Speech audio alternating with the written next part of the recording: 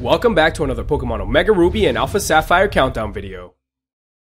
Finally, after months and months of waiting, I'm gonna get to live stream Pokemon Alpha Sapphire. I'm not sure if you guys remember or not, but in one of my previous countdown videos, I did say that I was gonna live stream Pokemon Alpha Sapphire pretty early.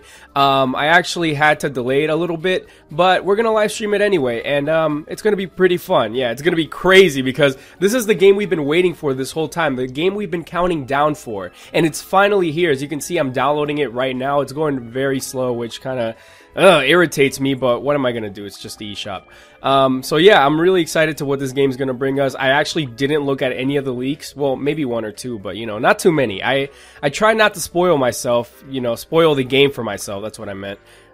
Because come on, this is what I live for. This is what I live for. I wasn't gonna spoil the whole thing, you know, just the stuff that was leaked or revealed by Nintendo, that stuff I can take, but anything that was leaked by like people playing the game, I did not want to know. I did not want to hear any music or anything. You know, I might have heard like, you know, one or two tracks, but nothing too major, you know.